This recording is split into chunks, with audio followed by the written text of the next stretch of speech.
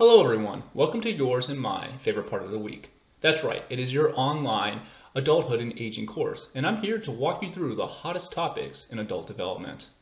This week we're going to kind of look at constructs and concepts that I want you to keep in mind moving forward. As we work through the book, these constructs and concepts will be quite relevant. So we'll just kind of lay out some a foundation that we can use moving forward. All right, so let's jump into this. So as I stated, some of this is going to be kind of really definitional based and kind of construct based, but we got to walk through this. So let's begin.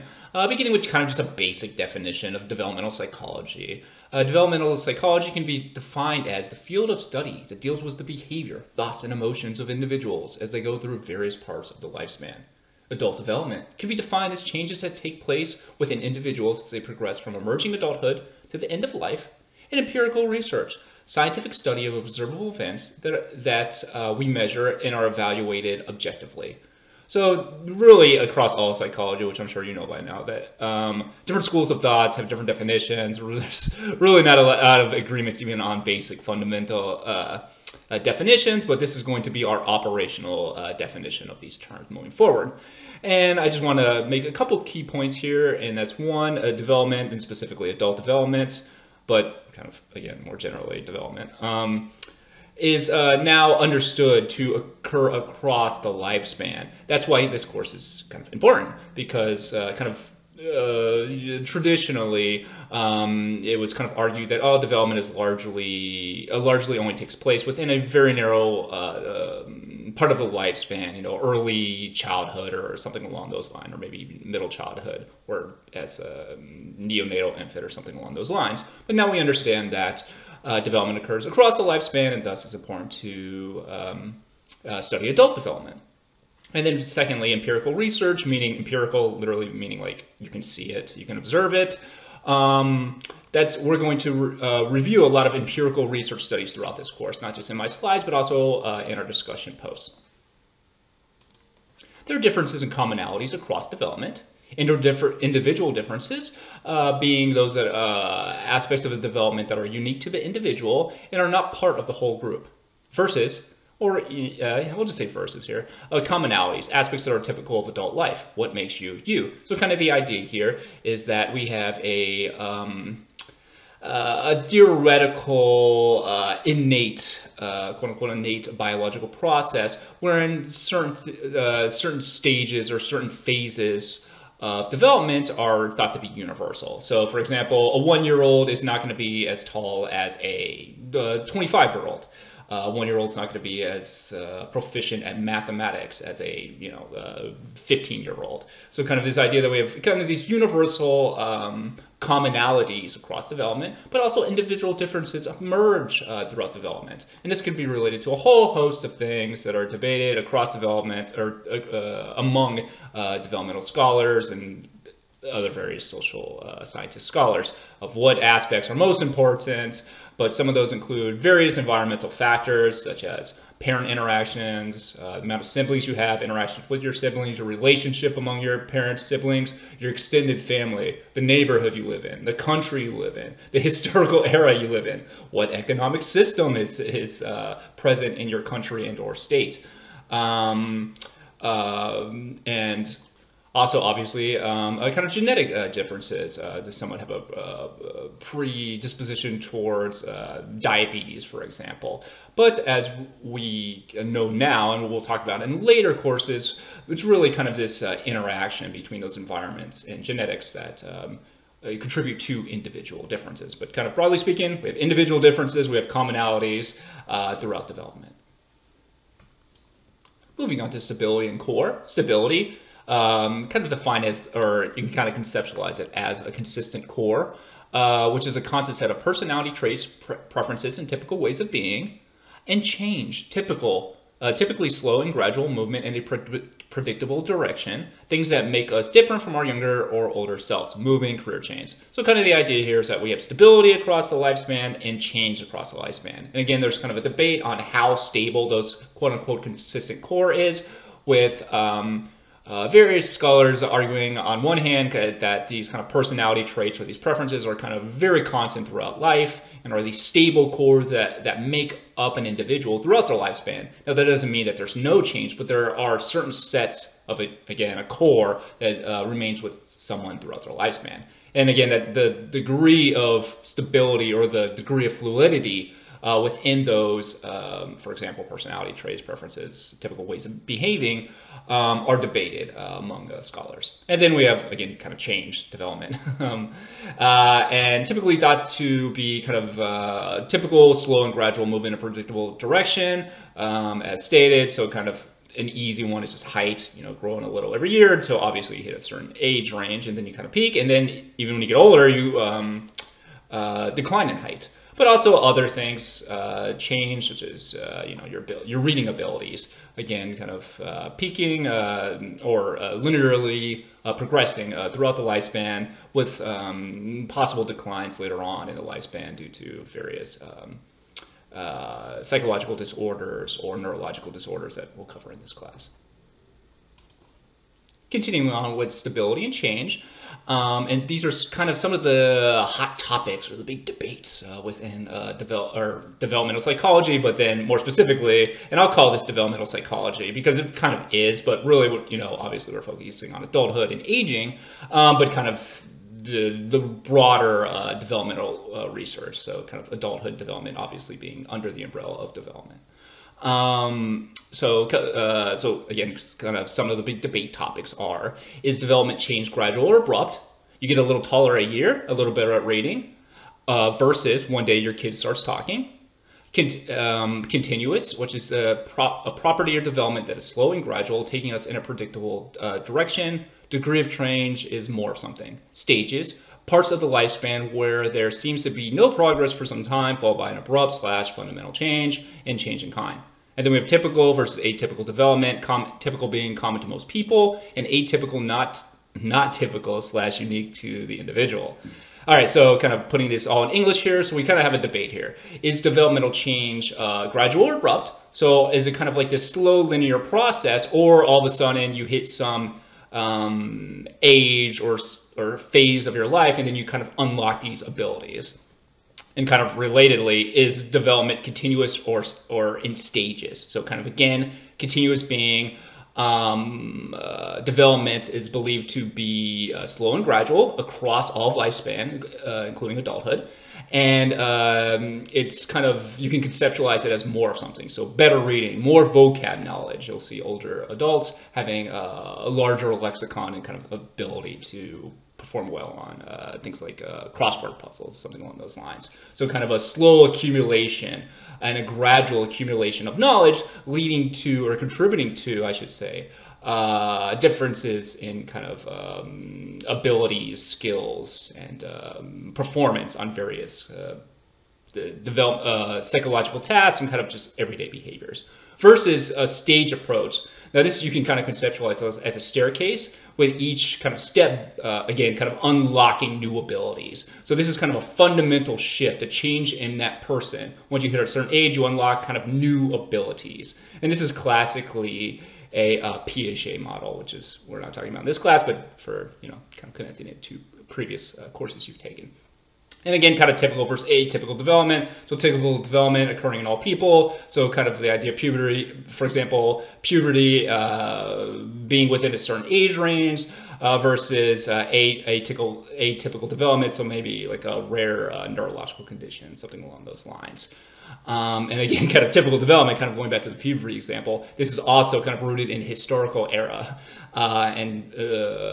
Because, for example, the period in which puberty begins has changed over the last 100 years, with puberty occurring earlier than it was 100 years ago. So typical, the point of that being is that typical development can change, and what is defined as typical depends on the historical era.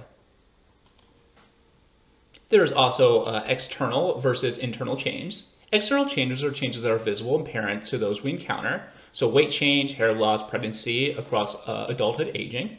And internal changes, which are changes to ourselves that are not immediately apparent to the casual observer, such as relationships. And the change works bi-directional. So kind of, it's a little more straightforward here. So internal changes being a little more, possibly a little more abstract. So kind of the idea here is that as we develop, we have kind of changes in our relationships. We have a different relationship with our parents. Maybe we have different relationship with our friends or less friends, or then kind of going back to the parent example. So how the levels of dependability often change. The relationship fundamentally changes often as parents become incapable or less capable of performing everyday tasks. So therefore, the child will take on a kind of caregiving role. But kind of the idea here is you cannot, in that case, I mean, you kind of can, but kind of that internal understanding of the relationship is something that you really can't see. So it's an internal change within yourself versus kind of an external change with age, something like gray hair or hair loss, for example. And these changes often work bidirectionally. So for example, pregnancy and adulthood, becoming pregnant, depending on marriage or just cohabitation or just an accidental pregnancy, for example, will fundamentally kind of change the relationship between the two individuals who are in that relationship. So you can kind of see here external changes kind of impacting internal changes. And that's what it means by bidirectional, basically. Both of those elements of change kind of interacting with each other to impact developmental outcomes or change of an individual. Moving on to types of change, because as you can see here, when someone asks you what your age is or what even defining age is, not that straightforward. So beginning with chronological age, which is defined as the number of years that have passed since your birth. Biological age, which is a measure of adult's physical condition comparable to others of the same age. The psychological age, which is a measure of how an adult's ability to deal with an environment compares to others of the same age. Social age, based on the expected roles a person takes on at a specific point in his or her life. And a functional age, which is a combination of the bio, psych, and social age, or how well does an adult function compared to others. All right, so let's walk through some of these briefly. Chronological age being kind of straightforward. If you ask someone how old they are, that's just how long they've been alive. Biological age, a measure of adults' physical condition. So kind of the idea here is that a 50-year-old would be expected to have a certain range of cardio abilities compared to a 30-year-old. If a 50-year-old is like an elite athlete, like it's like Michael Jordan, and he's still capable of easily defeating like some random person in a pickup game. That person's biological age, Michael Jordan, is much lower than his chronological age, 50 years old. It's kind of a difference between that physical condition, that cardio, that leaping ability, being much younger, being much more like a typical 30-year-old than a 50-year-old. Moving on to psychological age, kind of adult abilities to deal with the environment. So kind of the idea here is the difference here is kind of like the psychological part. So before we talked about with biological age, the physical part of physical condition comparable, this is more of a psychological comparison within a similar environment. So for example, at X age is some part of adulthood, eventually you have to pay bills, you have to kind of problem solve, deal with work issues, relationship issues, etc. But obviously some people perform better on that than others, and kind of the idea here is that people have different different levels of impulse control, problem solving, kind of like those psychological constructs that contribute to their ability to perform well. So something like maybe a 21-year-old who has has a great relationship with their spouse or boyfriend, girlfriend, whatever, or their parents, or like ability to kind of just problem solve kind of throughout their daily life, versus someone who, like, for example, can't stop buying the newest like spicy chicken sandwich. So they're just like, oh, I gotta keep buying the spicy chicken sandwich, and then they don't pay their water bill, and then they have no water in their house. So kind of lacking those problem solving skills and kind of ability to control input and kind of impulse control, I should say. So having impulse control, which contributes to a lesser ability, a relatively lesser ability to perform the same types of tasks, such as paying your bills, than another person. within the same age or relative same environment. Then you have social age, which is kind of the expectations of a person at a certain point in their life. So this is a little similar to psychology, but here, or psychological age, but this is more kind of our social expectations for an individual. What do we as a society expect for that person to be able to do at their given age range? So something like a 23-year-old who has taken on a role as, I don't know, president of some university association. Maybe they're the leader of some local community group. They're also a parent. They're a single mom who works 2 jobs, and they're kind of just like they're taking all these roles and they're performing exquisite on all the, within all these kind of social tasks. They're outperforming the social expectations at their age. And then functional age is kind of like this combination of all of those together. So it's kind of like just how well does a person perform across the board. That can be physical, psychological, and social. It's kind of like this, combining it all together and just saying, okay, in totality, what is the functional ability of this person? Next, we're going to discuss 3 sources of change: normative age-graded influences, normative history-graded influences, and non-normative life events. Beginning with normative age-graded influences. This is defined as influences that are linked to age and experience by most adults as they grow older. Biological clock, which is defined as patterns of change over adulthood in health and physical functioning. You don't have puberty at 47. Shared experiences, the social clock, which is a person's sense of when things should be done and when he or she is ahead of or behind the schedule dictated by age norms. Oftentimes events may negatively affect development. Ageism, discrimination against those who are in later or earlier periods of adulthood.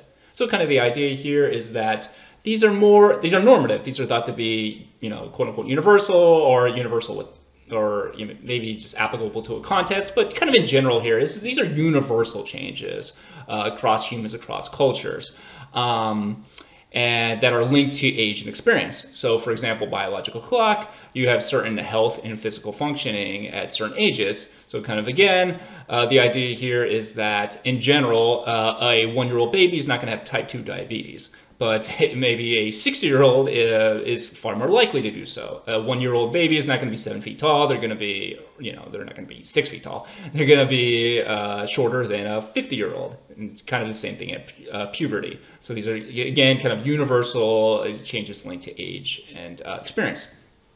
Now, relatedly, we have these shared experiences, and the idea being that we all have kind of like this internal social clock, wherein we have kind of an understanding of when things are supposed to be done and at what ages. So we have a certain idea that at college, you go to you attend college at a certain time within your life, early 20s or whatever.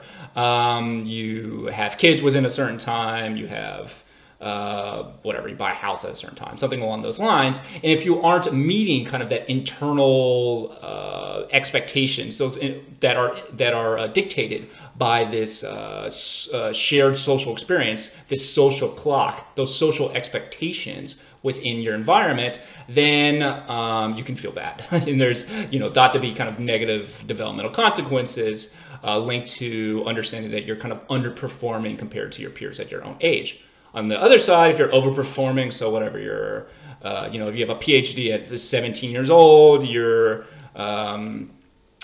financially stable at 18 years old for whatever reason, then you're ahead of schedule, and then you feel good about yourself, and it's possibly linked to positive aspects of development. Now, obviously, there is a lot of variations in that, and it's related. And speaking of kind of home ownership and attending college, are related to historical eras and a specific cultural context.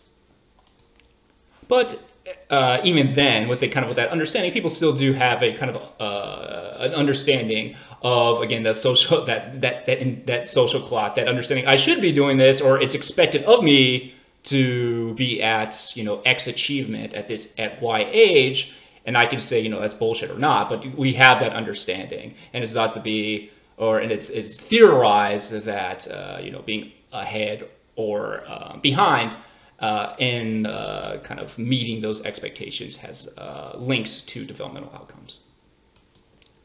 Now moving on to history-graded influences.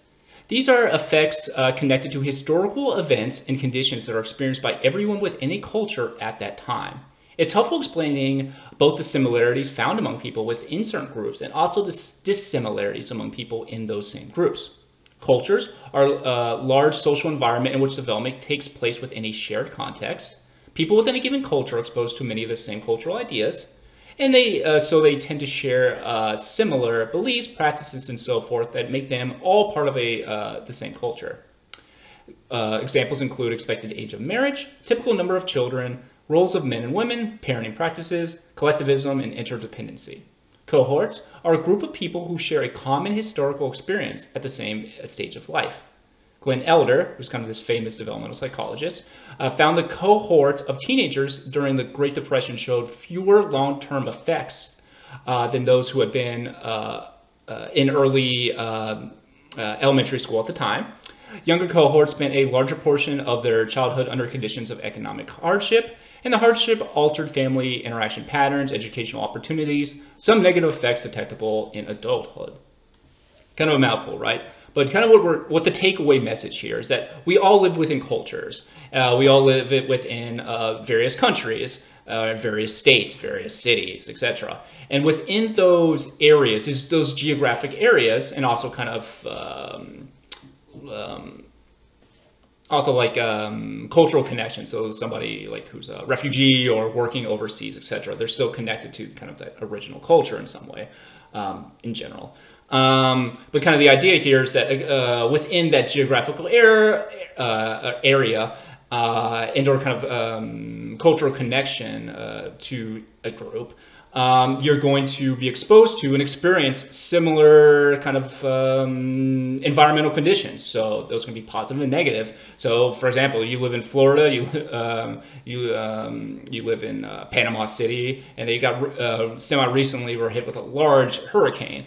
That's a kind of collective, shared environmental trauma, a historical event that was collectively shared by individuals within an environment. Now, of course, different individuals within that environment have different resources, different financial resources, different social resources. So therefore, they can move, they can rebuild their house, they can depend on other people for social support.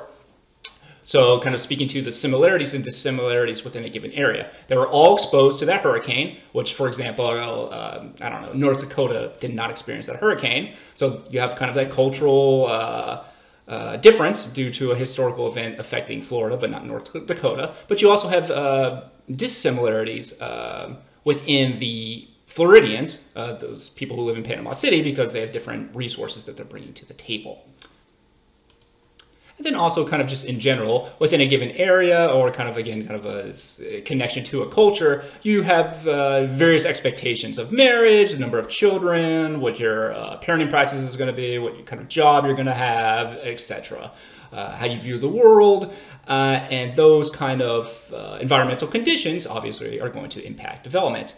And this totality, these historical events, these conditions are going to shape developmental outcomes as stated. And one example, as I reviewed, is this Elder study. So kind of the idea here is that cohorts of teenagers who were exposed to the Great Depression, obviously a lot of adversity during that time, they would expect to have kind of different developmental impacts than a generation of teenagers who were not exposed to kind of similar levels of adversity or economic adversity. And what Elder found was that teenagers were less likely to show long-term negative developmental outcomes as compared to children who grew up in the Great Depression. So kind of the idea here is that the child, say they're 5 years old, they are spending their their entire childhood basically in the Great Depression. So really these formative developmental years, this cumulative effect of a kind of a sensitive period of development contributing to, or I should say these formative years, this sensitive period of development interacting or being influenced by the Great Depression for a longer period of time compared to a teenager. So we'll just say a 17-year-old versus a 5-year-old. A 17-year-old is going to probably have more kind of problem-solving skills, better financial stability, just more kind of resources in general. And I have also developed in the previous 17 years in their life, developed in conditions that weren't the Great Depression. So we're not exposed to that Great Depression, environment throughout their entire life, versus a 5-year-old or whatever, 3-year-old, who is going to grow up basically their entire life in the era of the Great Depression slash, kind of still recovering from the Great Depression. So kind of that accumulative effect impacting developmental outcomes, and then also kind of creating cohorts. So wherein groups of individuals sharing a common historical era at a specific stage of life. In that case, teenagers exposed to the Great Depression. And these are kind of the traditional, these are kind of thought to be cohorts in the United States.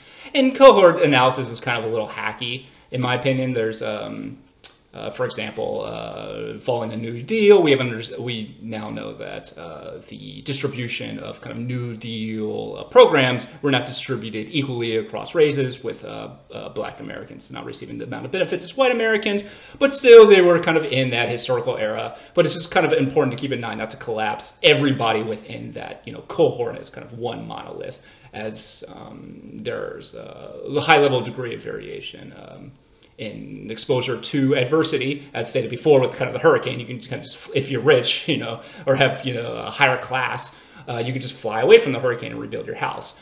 So kind of race, disability, sex, gender, class, all impacting kind of in producing variability within cohorts. But still, kind of this is our kind of cohort model.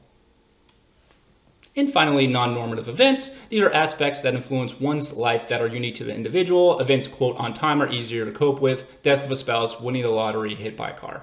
Okay, so kind of the idea here is that we already talked about you live in this culture. You also have these kind of normative developmental changes, but also you have these unique influences in an individual's life. So you can be a Floridian, but then hit the lottery, for example. That's a unique experience that in general most people are not going to experience, and kind of create kind of a unique developmental trajectory. But also looking at kind of more adverse events. Death of a spouse. So there's a large difference socially and developmentally between losing your spouse at 100 years old versus losing your spouse at 30 years old. Those are going to affect an individual differently because of the expectation that individuals are going to die at 30 years old versus 100 years old, and those kind of that adversity, that non-normative event would be expected to contribute to a higher risk of that individual of losing their spouse at 30 years old, having kind of worse developmental outcomes. They're at risk of having worse developmental outcomes compared to someone who loses their spouse on a normative timeline. Moving on to genetics, environment, and their interactions. Behavioral genetics can be defined as a scientific study of the extent to which the genetic and environmental differences among people are responsible for differences in development. Heritability is the percentage of the variability in a trait across individuals that is due to genes. Some traits are thought to be highly heritable, such as height, while others are not, such as religious affiliation. Height among plants may be largely heritable, but watering those plants, environmental manipulation, can result in substantial increases in their heights. High heritability doesn't imply unchangeability. So specific hereditary markers have been found to be correlated with cognitive abilities, physical characteristics, and personality characteristics. So kind of the idea here is behavioral genetics, kind of the idea here is that they're trying to, or behavioral geneticists are attempting to identify X% of development being the result of environmental factors versus Y% of some developmental outcome being a result of genetics. So it's kind of like a ratio. So X% is environment, Y% is genetics. And that's kind of like their goal here. And kind of the outcome of that is heritability. Again, the percentage of variability in a trait across individuals that is due to genes. And as stated, some kind of traits or developmental outcomes are thought to be more heritable than others, height. But even then, even within those highly heritable conditions, such as height among plants, environmental manipulations, such as watering them, exposure to the sunlight, can increase their heights. So this idea that, so heritability should not be conceptualized as this unchanging, kind of set in stone trait that is kind of, that locks somebody in. Even highly heritable kind of developmental outcomes are still subject to environmental manipulation, and are influenced by environmental manipulation, I should say. Twin studies, and this is a foundational component of behavioral genetic research. So twin studies determine whether identical twins are reared together or more similar to each other than fraternal twins reared together. So kind of the idea here is identical twins sharing 100% of their DNA versus fraternal twins not sharing 100% of their DNA. And then, so basically what you can do is these researchers can collect data on fraternal twins and identical twins and kind of follow them across a lifespan, and then compare how similar the siblings are to each other. So you can compare how similar someone is on a personality, whatever, some kind of personality test, for example. So you can measure personality in identical twins longitudinally, aka across their lifespan, and do the same with fraternal twins. You can then calculate how similar they are between each other, the two sets of siblings, and then compare how similar the identical twins are to the fraternal twins, and then based on that comparison, use that comparison to kind of calculate the hereditability of, in this case, personality. So using twin studies to identify the extent to which a trait is influenced or kind of by genes. Some limitations of this research design include identical twins could be more psychologically similar because they shared prenatal environments. Some scholars argue that the prenatal environment is the most important predictor of future developmental outcomes. These studies do not account for the environmental impact, intergenerational life history, or genetic expression or the genome. Identical twins are often treated similarly, and heritability technically says little or nothing about how malleable or alterable a trait is. Heritability is not a fixed number. So kind of walking through some of these. So some scholars argue that the prenatal period is the most important period of development. And we'll talk about that in later chapters. So kind of the idea here is that these identical twins are sharing the same prenatal environment. Therefore, this is kind of a shared environmental experience. Thus, that shared prenatal environment is contributing to the developmental outcomes. And thus is kind of being conflated with genetic influence. So kind of that prenatal environment not being measured and is being attributed to genetic influence because the prenatal environment is not being measured. And because some scholars argue in developmental psychology that the prenatal environment is critical to long-term developmental outcomes, the critique is that these twin studies are not capturing that measurement of prenatal environments, and then in fact kind of attributing developmental outcomes to genetics instead of prenatal development. It does not account for environmental impacts, intergenerational life histories as stated. So my research, for example, in the Democratic Republic of Congo, have looked at mothers, kind of adversity that they experience throughout their life, and trying to connect that to their children's developmental outcomes. And myself and others have found evidence that that is the case. So kind of the idea here is that through the experience of a mother and a father, kind of their environmental experience kind of changing them biologically and obviously socially and psychologically, which then contributes to developmental outcomes in their child. And that, again, is not measured in twin studies. Identical twins are often treated similarly. Thus, again, kind of you make the researchers may inadvertently be attributing genetics to developmental outcomes, wherein it's the kind of shared environmental experience that may also be contributing to developmental outcomes. Heritability says little or nothing about how malleable the trait is, and is not a fixed number. So again, kind of going back to that plant example, even though that height is thought to be heritable, or plant height is thought to be highly heritable, still you have to water the plant, you have to provide good soil. And my research, again, in the Democratic Republic of the Congo has found that mothers exposed to a wartime occupation gave birth to children who were shorter heights. So kind of, again, this heritability, even though it may be highly heritable, is still influenced by the environment.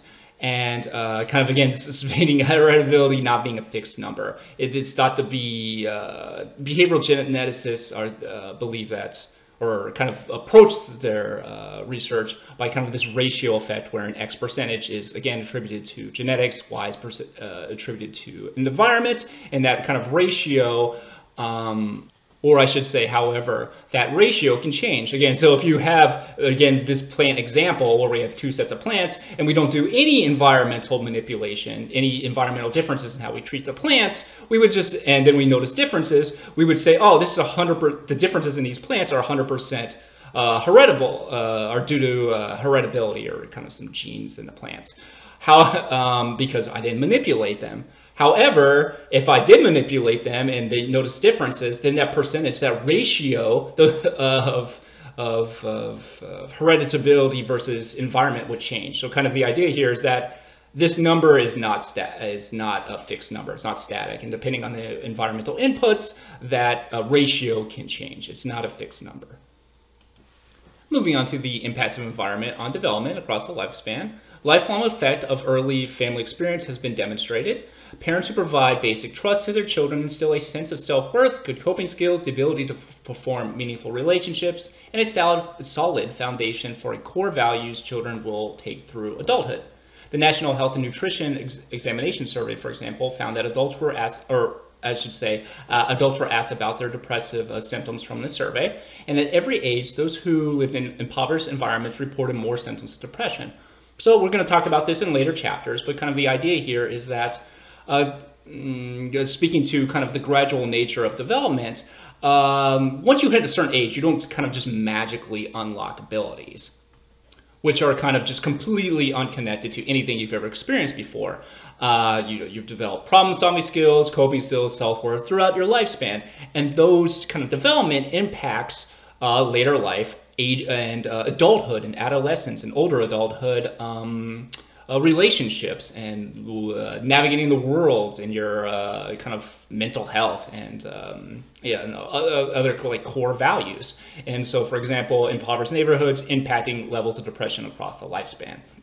So that's another example of the environment kind of impacting developmental outcomes across the lifespan, not just at a young age, but also adulthood and older adults, which again, we'll talk about how the stability and the influence of these kind of environmental factors throughout adulthood in later chapters in this course. And then finally, you kind of have this interactionist view, wherein epigenetic inheritance, which is the process in which genes one receives at conception are modified by subsequent environmental events that occur during the prenatal period and throughout the lifespan. Nature and nurture co-act to bring forth particular developmental outcomes. And DNA methylation, chemical process by which genes are modified in epigenetic inheritance, might explain differences in identical twins. And we'll talk about this in later chapters, but kind of the idea here is this process of epigenetics, wherein the environment and genes kind of interact with each other. So, for example, an individual may be born with a predisposition towards impulsive behavior, which can kind of manifest in drug use. However, it's only a predisposition. And the idea here is that in order for that gene kind of be activated, you can think of it kind of as like a light switch on or off, kind of simple terms here. In order for that light switch to be turned on, some kind of adverse environmental factor has to occur. So, death of a parent or some kind of massive tragedy that happens, or maybe an accumulation of adversity throughout the lifespan, which activates that genetic predisposition for impulsive behavior and consequently drug use, and then producing drug use behavior, and the negative developmental outcome, the drug abuse. So kind of this nature and nurture kind of co-acting to influence developmental outcomes across the lifespan. And one method by which that this happens is through DNA methylation, which, as stated, is kind of biological process by which this occurs. But this also might explain differences in identical twins. So kind of the idea here being that, yes, both twins may be predisposed to X behavior or Y negative developmental outcome. However, the twins may have not be in the same room at all times, or maybe they're separated. So maybe sometimes one twin is exposed to more adversity than the other, or one twin is exposed to more protective factors than the other, thus activating or not activating some genetic predisposition for impulsive behavior. Again, for that example. Or even growing or throughout the lifespan. So maybe one twin gets married early, another one doesn't, or one gets lucky and gets a job and the other one doesn't, and one is poor, and thus one is poor and one isn't, through their 20s or early 30s, and then so thus the poor twin experiencing kind of accumulation of stress, of chronic stress, that the other twin is not exposed to, and thus that trauma-exposed, that chronically stressed twin activating that epigenetic process wherein their impulsive predisposition is activated. So it's kind of just one proposed mechanism by which twins may, how twins differ, but also not just twins, but how genes and environments interact across the lifespan in individuals. Jumping ahead a little bit, I'm going to talk about 7 features of development across the lifespan. The first being that development is a lifelong process. Development in any period of life is best seen in the context of the whole lifespan.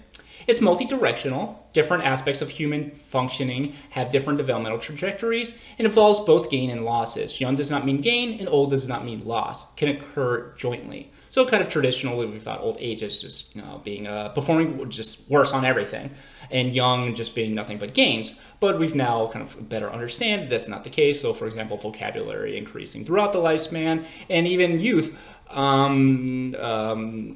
For example.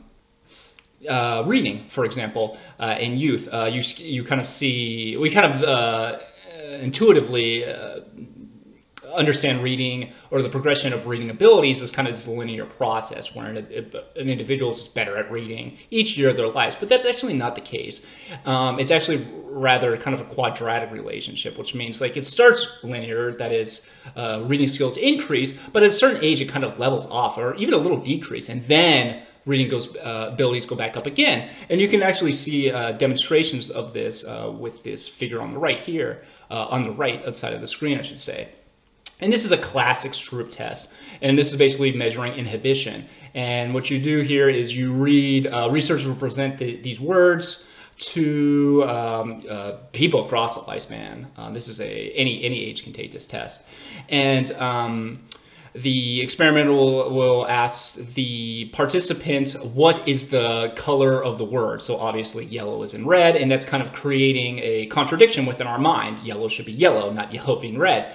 And what research demonstrates is that around middle childhood, children perform worse on this task than actually earlier, younger children, because children in that middle middle childhood becomes more automatic. You're really not thinking, you're not sounding out every word. It's kind of, you know the word and you're just automatically saying the word, while at the same time their inhibition has not developed at the same rate as a reading ability. So they have this automatic reading ability. They just read the word, they don't have to sound it out. They know the word, so kind of an increased ability to automation of reading, combined with still kind of a very decreased inhibition, contributing to more errors on this task. Well, compared to a 40-year-old who would have higher levels of inhibition and perform better on this task, and even compared to children even a little older. So again, speaking to different developmental trajectories of abilities, reading automation and inhibition, and old not automatically being linked to loss of abilities. You have higher rates of inhibition, and you have, for example, kind of, as stated, kind of higher lexicon, for example, across as you progress into older adulthood. Continuing on these 7 features, we have historical cultural context shapes development, which we've already talked about kind of with the Great Depression. We'll review a little more in detail in the next slide. Nature and nurture interact, again speaking to the epigenetics. And development is best understood through interdisciplinary studies. Developmental psychology is everything. So psychology, if we understand that your environment impacts development, so the environment being your immediate environment, so your neighborhood, your family interactions, but also like your state, your country, your historical era, the economics, the political system that you live in.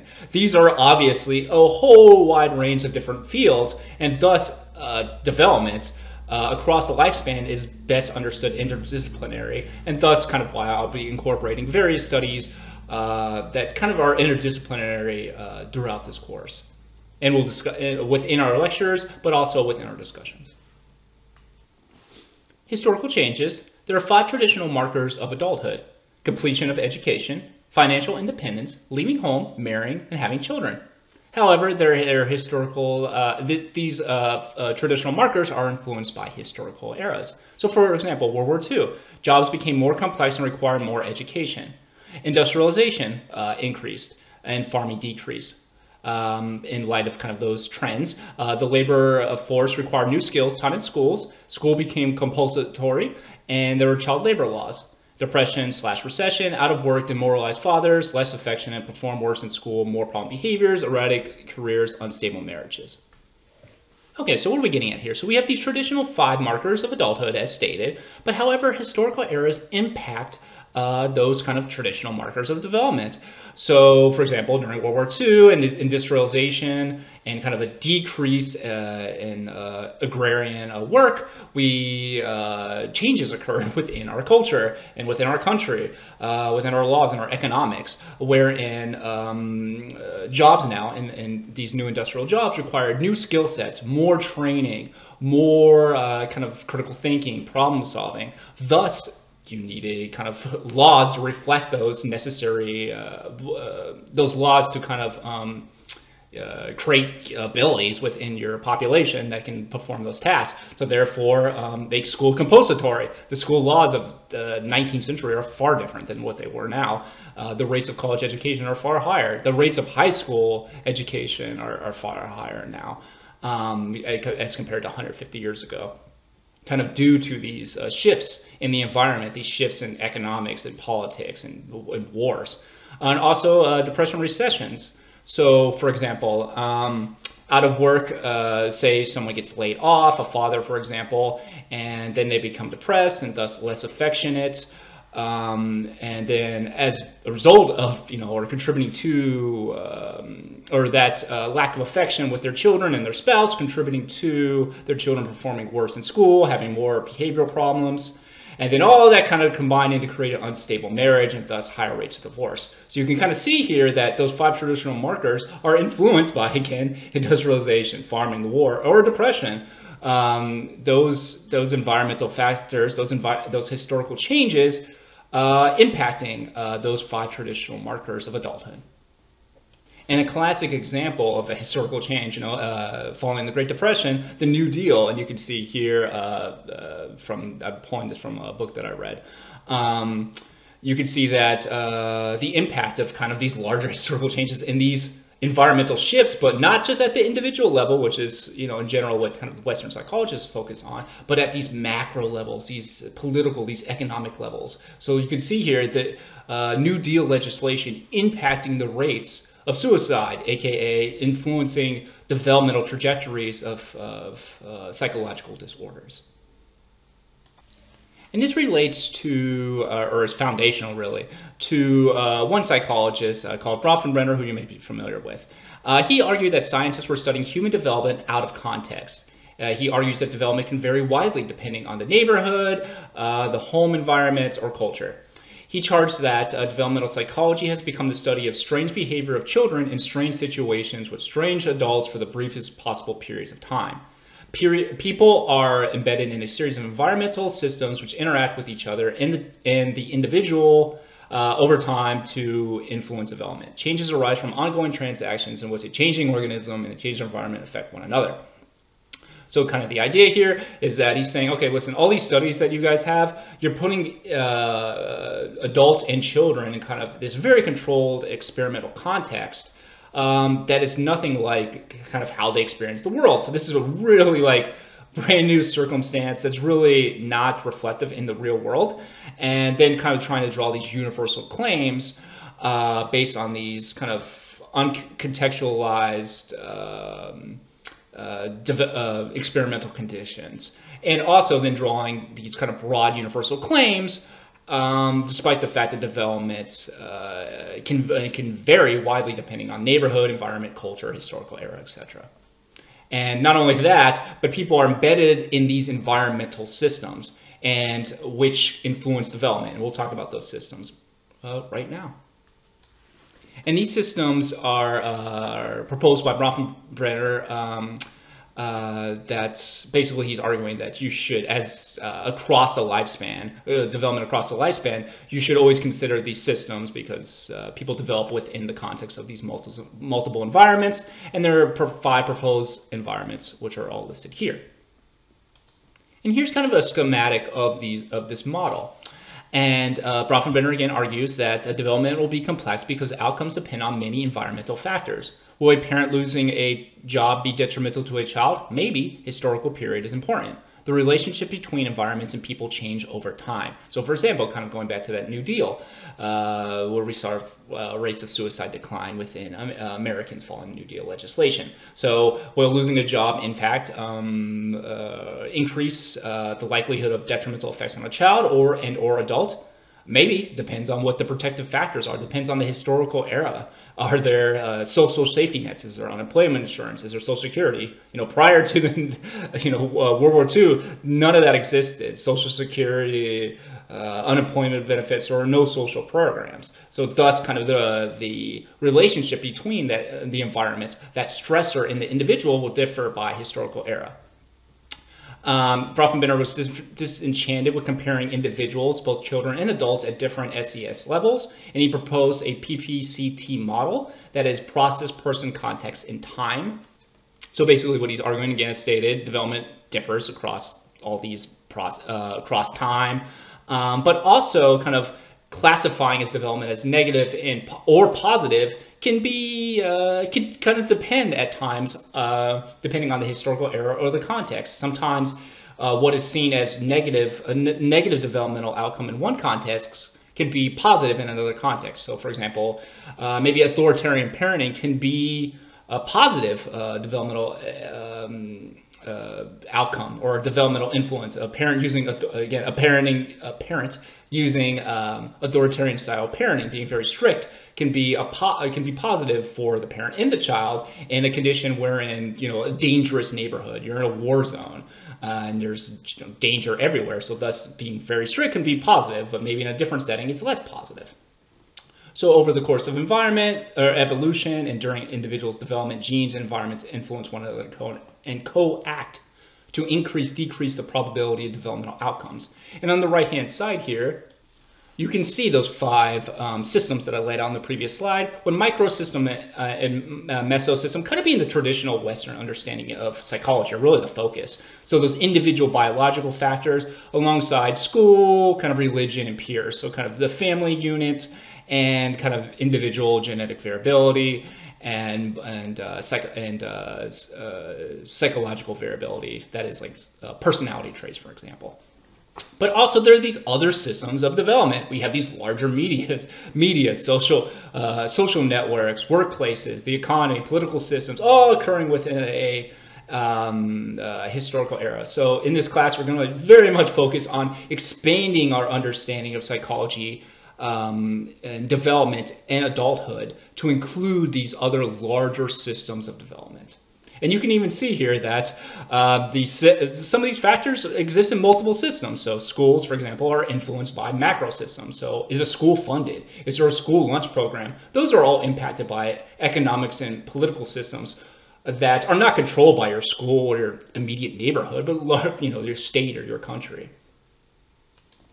Strengths and weaknesses in Bronfenbrenner's model. The strengths include conceptualizes development as a product of dynamic interactions between biological and environmental factors. Studies demonstrate that traumatic events can disrupt multiple systems, and considers the role of historical context in development. There are limitations. There are generalization problems. The findings typically include, it depends, maybe. Do all developmental outcomes have the same degree? Maybe. And how do we measure this? So kind of some issues include generalization problems. So how often can we generalize these findings to universal aspect, development? And kind of relatedly, how do we measure this? How do we measure all these different environmental influences in one study? And the truth is you can't. So kind of how do you go about incorporating these multiple system models, but also understanding that that researchers in general are trying to generalize their findings to other populations, even if they aren't collecting data from every single system or environmental system. Okay, moving on to research methods. We're going to talk about 3 methods. Those include cross-sectional, longitudinal, and sequential. Beginning with cross-sectional, which is the most common form of experiment or method of experiment design. Different groups are compared. Data collected at one time per participant. One type of group is age, provides information about age differences.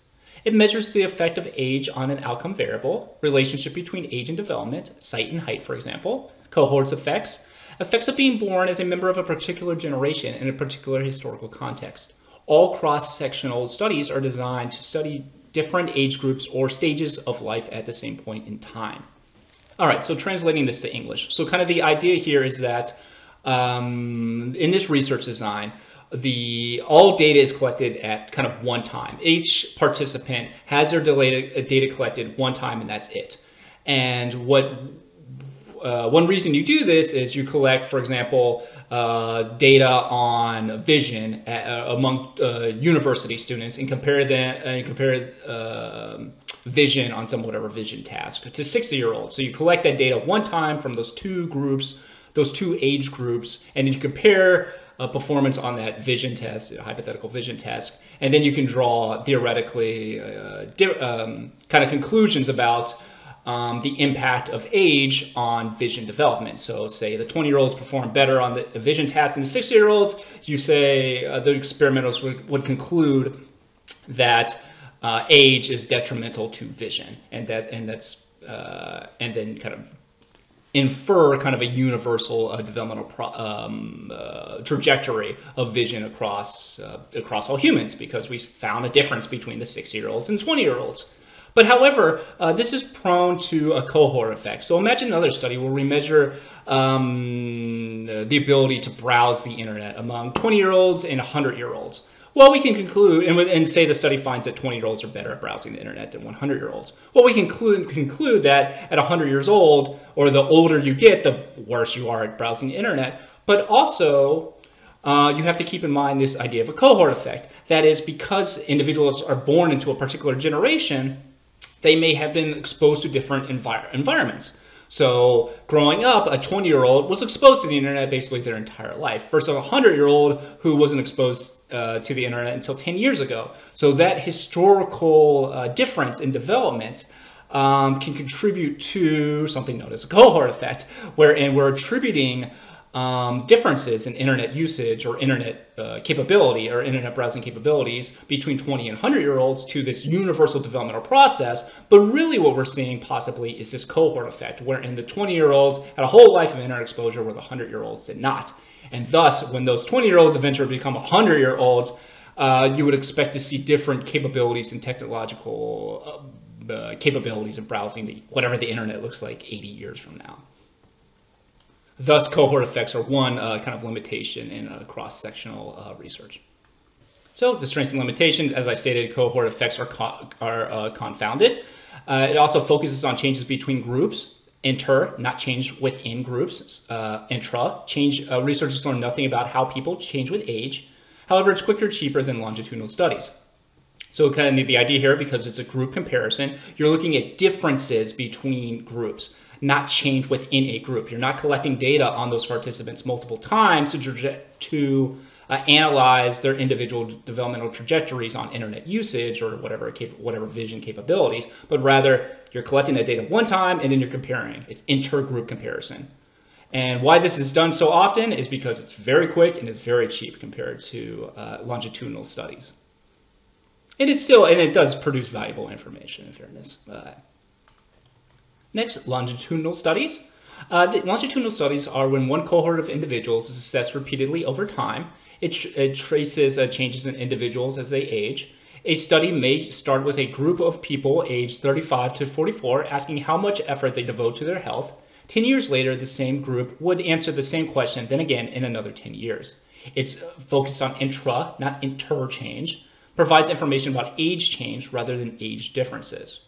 So kind of the idea here is that in longitudinal studies, you have a group of participants and you follow them throughout their age. So you can do that every 5 years, 10 years. Basically, you call them, you have your participants, you collect data on them, and then you say, okay, 5 years from now, we're going to contact you, and you come back into the lab, and then we measure that exact same, whatever we measured at one point in time, we measure those same exact things. And at the next point of time that the participants come into the lab, and then at the next time. And basically the idea here is that you have these participants taking the same tasks at multiple points in their life, and then you can track the change within an individual throughout their life. So you're really focusing on individual change. It's rather than comparing age differences. You're interested in how people change throughout their developmental trajectory.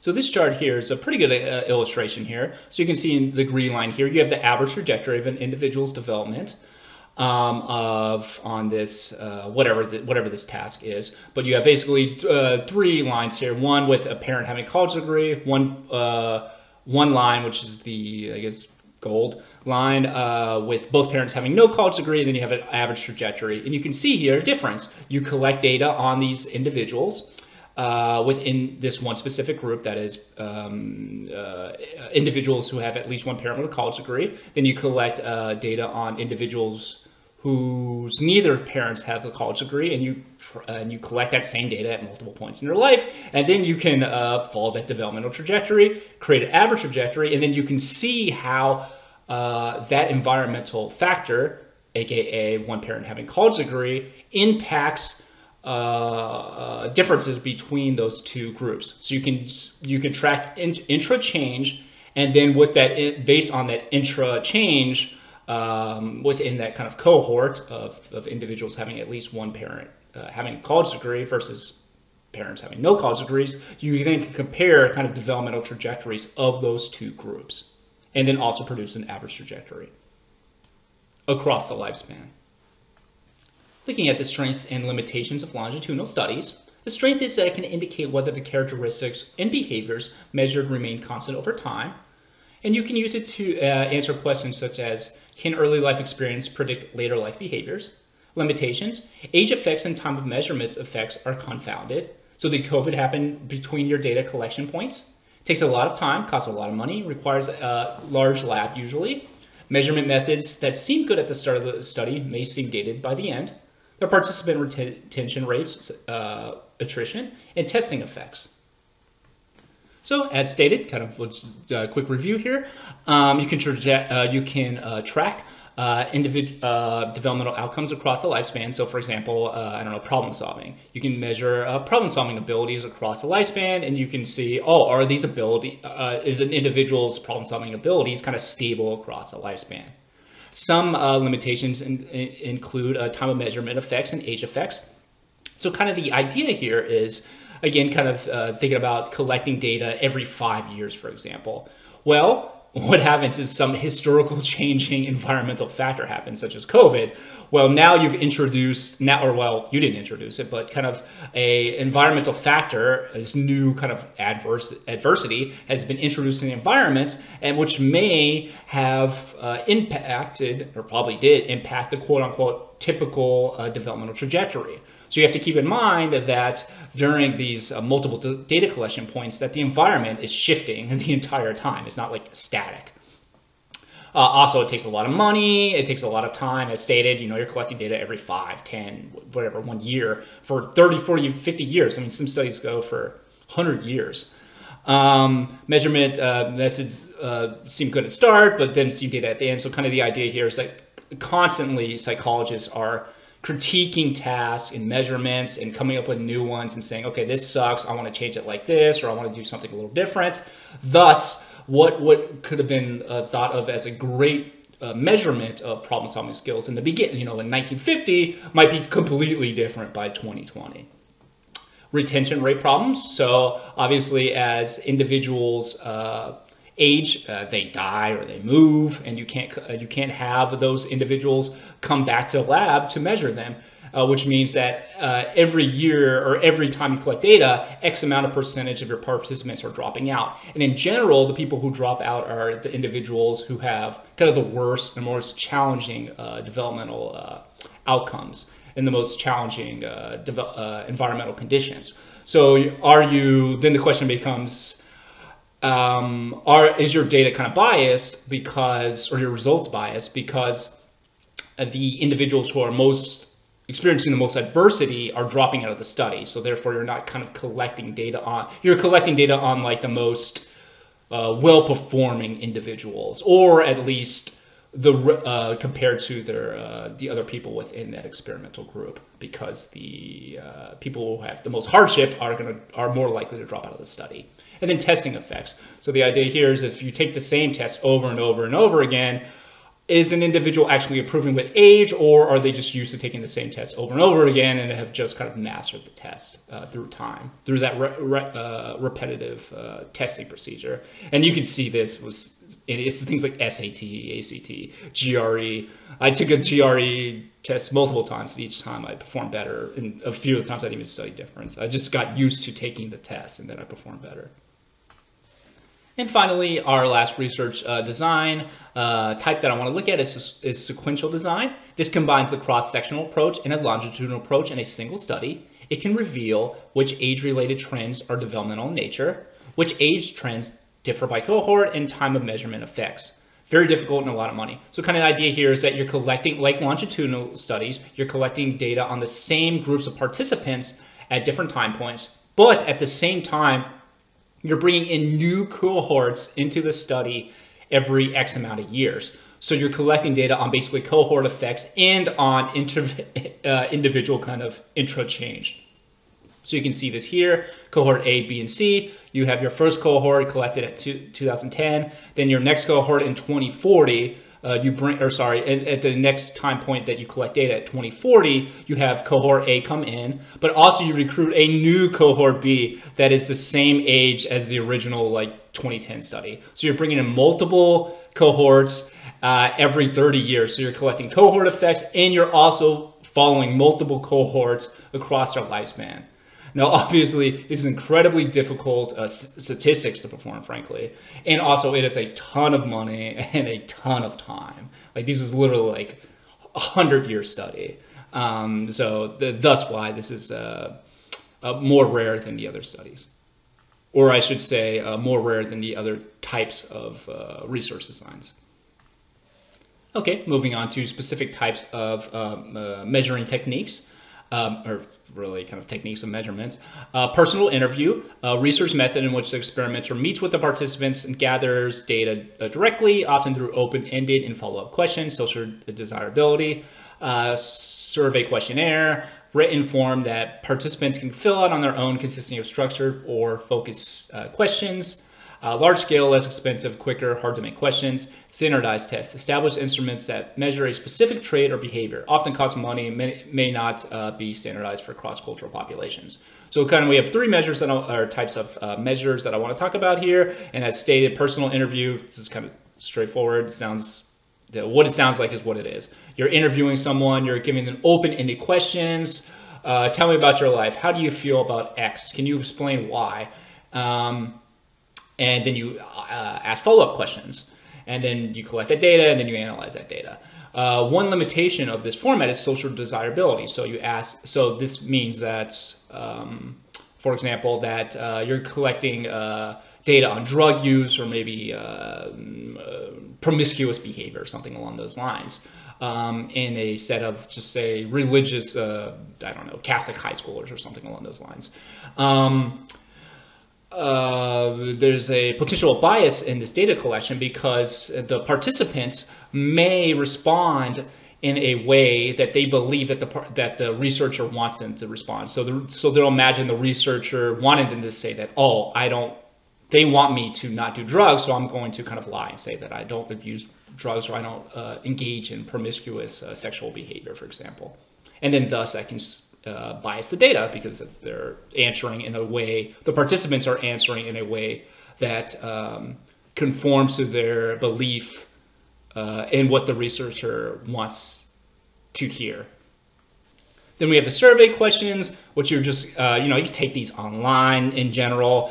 You can perform large-scale studies of this. You can either mail it out or just post your survey online, have people fill it out. So you can do large-scale studies. It's quick, it's less expensive. However, it's often to make questions. It is very difficult to make survey questions or test questions in general. And people spend years refining questions, and there's always debate on it.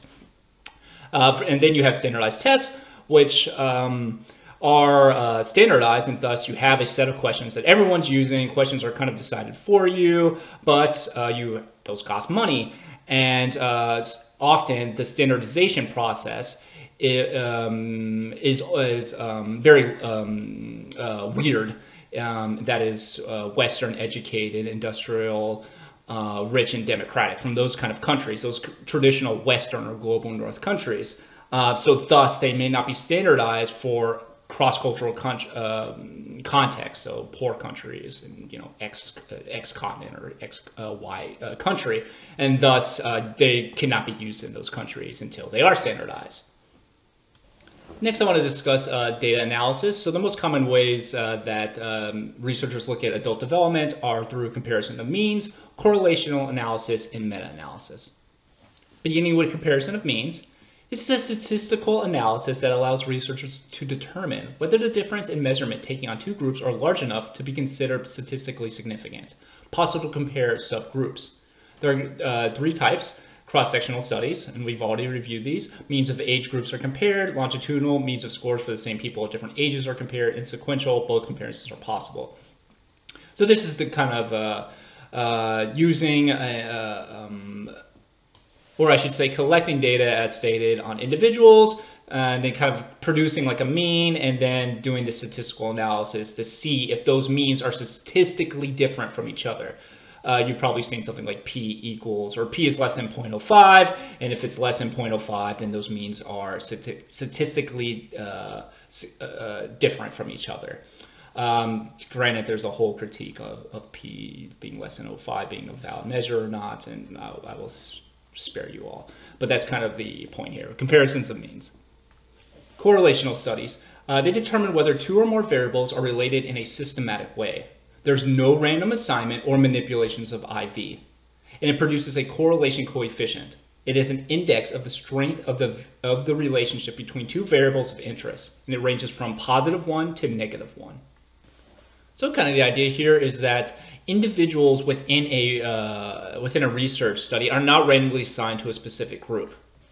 And this is kind of most research. So for example, comparing individuals who dropped out of high school, for example, so having two groups, individuals who dropped out of high school and individuals who didn't, and then comparing their, I don't know, self-esteem at 40 years old, for example. There's no random assignment, which means that experimenters did not say, okay, you group of kids over there, you drop out of high school, and you group of kids over here, you're not going to drop out of high school, and then we're going to follow you. That's not what they do. Or for example, I look at like natural disasters and war, so I don't say, okay, Florida or whatever, Georgia, Florida, you're going to get hit with a hurricane. South Carolina, you're not. Okay, so I'm going to get a hurricane, I'm going to hit you with it, and then you guys aren't. There's no. I'm not creating those groups, and I'm not randomly assigning those people to the group. So I'm not drawing them out of a hat and saying, okay, you're in the get hit with the hurricane group, and you're not in the not hit in the hurricane group. So the researcher is not randomly assigning these groups. These are groups that are occurring in the natural real world, free of experimental manipulation.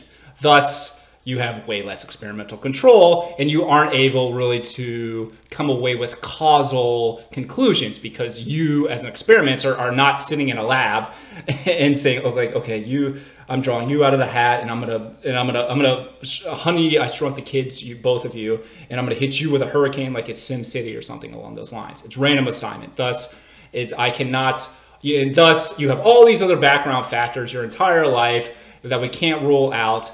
And thus, I'm sure have heard that correlation does not equal causation.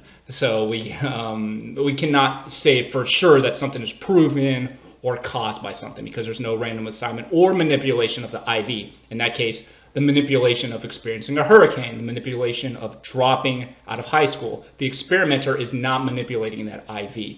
IV being the independent variable, which is the predictor variable. And again, kind of the dot to be the experiment, the variable that the experiment manipulates, versus a dependent variable, the DV, which is your outcome variable, or your kind of your dependent variable or your outcome variable. So in that case, again, kind of going back to the high school example, the IVs being did you drop out of high school or not, and then at 40 years old, their whatever I said, self-esteem. That's their DV. So it's the outcome. It's dependent on the IV, or exposure to a hurricane and I don't know, future income salaries or income. So the DV is income and the IV is exposure to hurricane. Okay, and because again, there's no random assignment and there's no manipulation of the hurricane or school dropout, it is kind of not experimental, and we can only draw correlational interpretations of the results. And anyway, so once you conduct that correlational analysis, it spits out a number, and it ranges from +1 to -1. +1 being a perfect positive correlation, that is a very strong high positive correlation, versus a -1, which is a very strong negative correlation. And one easy example of this is a child born underweight. A child who's born underweight associated with behavioral problems in preschool. So is being born underweight as a child, or neonatal kind of underweight, being born low birth weight, is that associated with problem behaviors in preschool? So in that case, being born underweight is your IV, and problem behaviors are your dependent variable.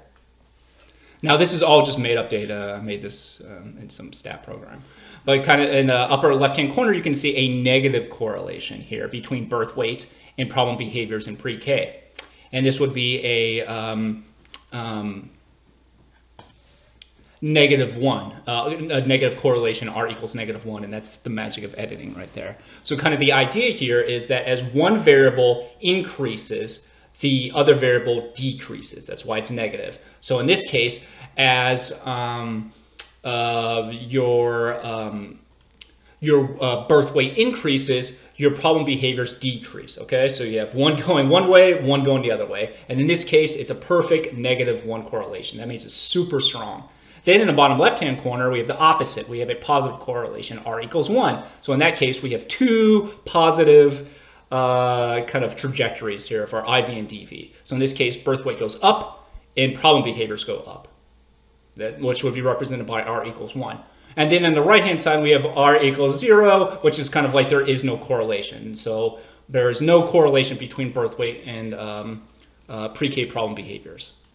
Now, in the real world, there is never R equals 1 or R equals -1. There's always some number. It's always a little below. So, for example, R equals 0.2, R equals 0.3, 0.5, whatever. And then there's kind of just some social conventions on describing these. It's a strong positive correlation or a moderate positive correlation or a low positive correlation, and vice versa for negative. Because there is no one variable in life that kind of predicts everything. Because, as we stated, development is complicated and influenced by many factors.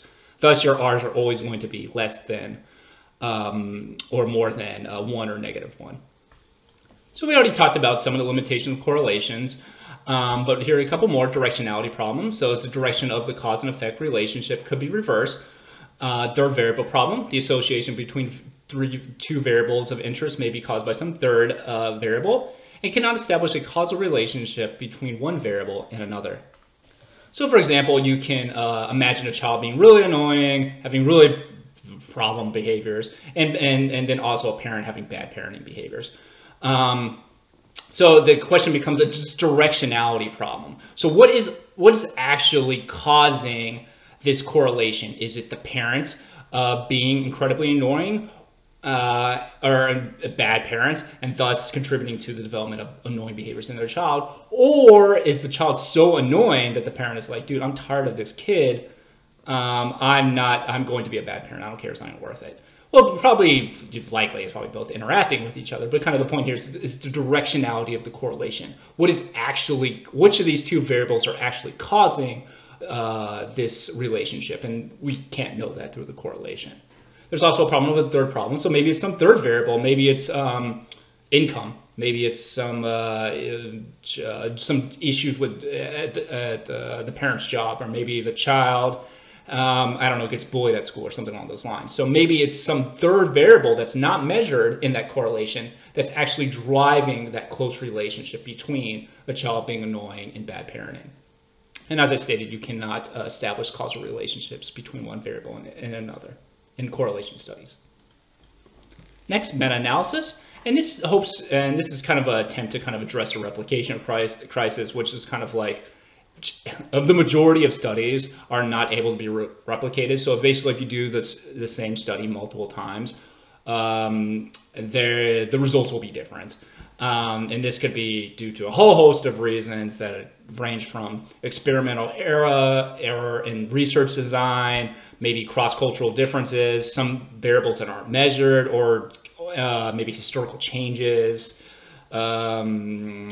maybe different cohorts that are different, I don't know, genders or races that are collected within a study, different cross-cultural environmental differences, so administering the same exact study in one country versus another, or just kind of open fraud.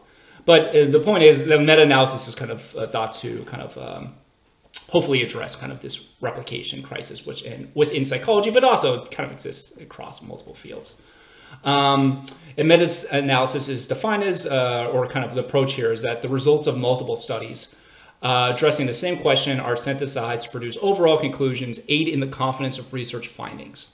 So basically what this type of study does is they look at other researchers' research's findings and then combine it into this new mega one study. So they'll look at, for example, studies on whatever, child behavior problems and poverty or whatever. They'll link between poverty and child behavior problems. And they'll just look at basically kind of similar studies measuring those two variables, and they'll take all those results, all that data, and throw it into basically one mega analysis. And those meta-analysis can include, anywhere from 10 to 1,000 studies data combined, depending on how many studies are on that topic. So kind of one example here is birth weight and mortality, a systematic review and meta-analysis. So the idea here is birth weight linked to early mortality. And we can see in the methods, just kind of highlighting in red here, we reviewed 22 studies. So they collected data on 22 studies, and then they have the conclusion. There was an inverse but moderate association. Inverse means negative, so a negative correlation is another term for association. So a moderate negative correlation, and for men, higher birth weight was strongly associated with increased risk of cancer death. So here we kind of really see what we just covered. So they collected data on 22 studies, and these are 22 studies that they did not perform. They went to other people's data. Often researchers will just email you and ask you for your data, and they combined it all and they did this research, and then they found an inverse relationship, aka negative correlation between birth weight and adult mortality. So again, a negative correlation being as birth weight as birth weight increases, the risk of mortality decreases. So again, kind of immediately connecting back to our previous slides. But that's kind of the idea here. And then I just kind of created some fictional data here to give you a visual representation of that negative correlation. Moving on to experimental methods, there are three critical features of experimental methods. There's random assignment of participants to different experimental conditions, manipulation of the IV, and experimental control. High amount of control can control other variables in a control group. The strengths of the experimental method can infer the one thing causes another, increased understanding of human development, limitation, generalizability to the real world, and sometimes impossible to conduct or unethical. And we talked about this really kind of in the previous slide. So kind of the idea here is that the experimenter has high amount of control. They can control all the variables that an individual is exposed to, and thus through this high level of experimental control can actually infer and increase the understanding of development through kind of causal relationships, because I'm directly placing someone in one experimental condition and not another. I have a control group, and I'm manipulating an IV. So you often kind of see this in treatment studies. So for example, someone with heart disease or something, having one group with heart disease get no treatment, another group of heart disease get the medication, and then another group of people with heart disease having medication and, I don't know, mindfulness training or something along that lines. And then comparing their health, 5 years later. So that's a high degree of manipulation. You have an experimental control, and you're manipulating the IV, in that case, IV being treatment. Either you get no treatment, you get medication, or you get medication and mindfulness training. Now, some limitations on that is generalizability to the real world, and sometimes impossible to conduct or unethical. So kind of the idea of that treatment study, it's generally believed to be unethical to give an individual no treatment. So you have to give them some treatment, or because that person's going to die. So say they have a terminal illness, for example, you can't assign them to the no treatment group because you're going to literally kill your experimenter. So instead, you have to give them some treatment. So usually what happens is you give one group who has a terminal condition some conventional treatment, and then you give another group conventional plus this a new other treatment. Now that's not as tightly controlled and experimental, but in general we don't want to kill our participants because it's unethical. Next, I want to briefly review quasi-experimental design. So this is quasi-experimental. So there are group differences. So in my case, for example, when I looked at mothers in the Congo exposed to a military occupation, I couldn't say, okay, I'm not going to go pay some rebel group to military occupy a city. Thus, I can't have that level of control. However, I did have two different groups because I collected data on mothers who were exposed to this military occupation and mothers who weren't exposed to that military occupation. However, that was not systematically done. Those were just two groups that naturally formed within the real world. I also did not randomly assign them to those groups, and I did not have, again, control of those extraneous variables that existed within those two groups. Those groups just kind of naturally forms. So that's kind of what the idea here is, quasi-experimental design. So kind of groups, there are groups, but kind of the degree of control are far more limited. And that's usually how it works in the real world, because we can't take a child and just put them in a lab their entire life and then expose them to X and Y, Z variables to, try and figure out universal development. Next, looking at descriptive and qualitative research. Descriptive research is a type of data gathering that defines the current state of participants on some measure of intent. There's little experimental control, rate of diabetes in 2019. Qualitative research include case studies, interviews, participant observations, direct observation, exploring documents, artifacts, archival records. It involves extrapolating evidence for a theory from what people say or write, detailed information about participants from what people say or write. Versus quantitative research, which is research with numerical data inferring evidence of a theory through measurement of variables that produce numerical outcomes. So kind of descriptive research, kind of being here, kind of in other words, is kind of just describing, kind of in the word, this kind of the state of an individual. There's actually, it's called descriptive statistics. So that can just include, within a population, how many people have diabetes, or how many males or females, what are the racial composition of a city, something along those lines. Just pure description. You're not manipulating data anyway. You're just kind of looking at what the rates of whatever measure are. Qualitative research deals with case studies, interviews. So kind of the idea here is you're collecting and observing and exploring kind of data that's qualitative in nature. So in a nun study, which we'll cover more in future chapters, researchers basically found journals of nuns, and they journaled for decades, basically. And what researchers did is they looked at the nuns' journals and kind of just calculated how many types of adjectives, adverbs, kind of the complexity of words used, and then compare the complexity of words used to their likelihood of various physical health disorders, mental health disorders, and lifespan. So kind of looking at this qualitative data and then comparing it to, in that case, a physical health outcome. And that qualitative data, in that case, being the complexity of words. Versus quantitative data, so with numerical data, and this is like you can administer a task to an individual, and you get a percentage of how well that individual did on that task, and then try and do a correlation of the performance on that task with whatever. So performance on a impulse control task, get a percentage of how well they did on that task, and then do a correlation between percentage of how well they did on that impulse task and substance abuse rates. Do they report that they abuse, I don't know, cocaine or something along those lines, and then do a correlation. Now I want to skip ahead a little bit, kind of just to wrap this up and talk about weird being Western educated, industrial, rich, and democratic countries, and why weird matters. Americans make up 68% of psychological participants. A full 96% of psychology participants are from Western industrialized countries. But weird countries only make up 16% of the world's population.